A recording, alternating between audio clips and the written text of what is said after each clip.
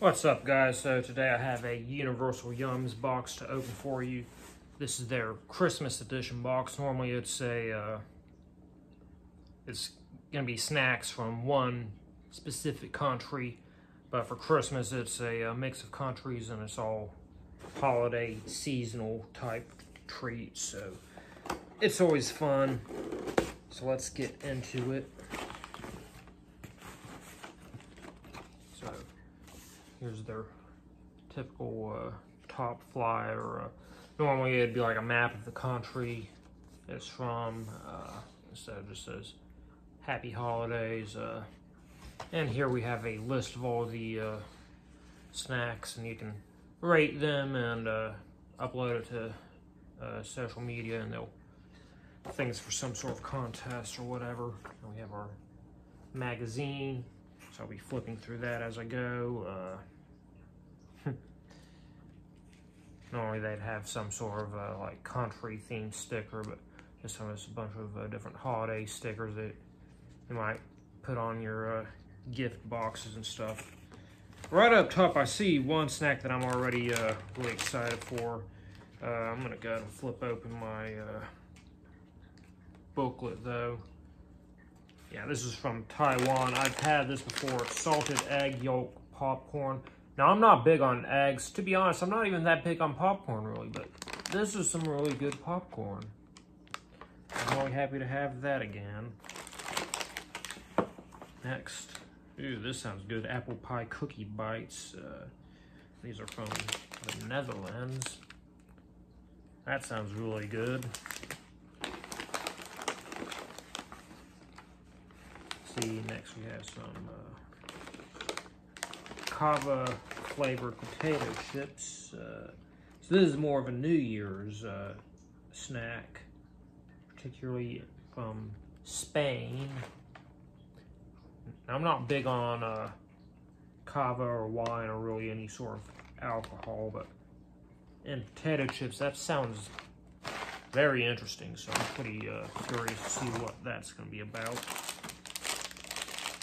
This looks like something that I've had before, maybe not necessarily the same thing, but maybe from, like maybe something from the same brand, just a different flavor. Let's see, what is this? The strawberry trifle flavored bonbons. Oh yeah, I've had lots of bonbons. So these are from the UK. I like them generally. Next we have some more potato chips, spicy mustard flavored potato chips from Czech Republic. I don't really like mustard, so I'm not sure how those are going to be. Next, popcorn flavored truffles. Okay, so the first thing that I saw here on was popcorn. I feel like you can get away with putting a couple bags of potato chips in there, but I didn't want multiple popcorn snacks. But this is popcorn flavored truffles. So that should be interesting. These are, can't see where they're from.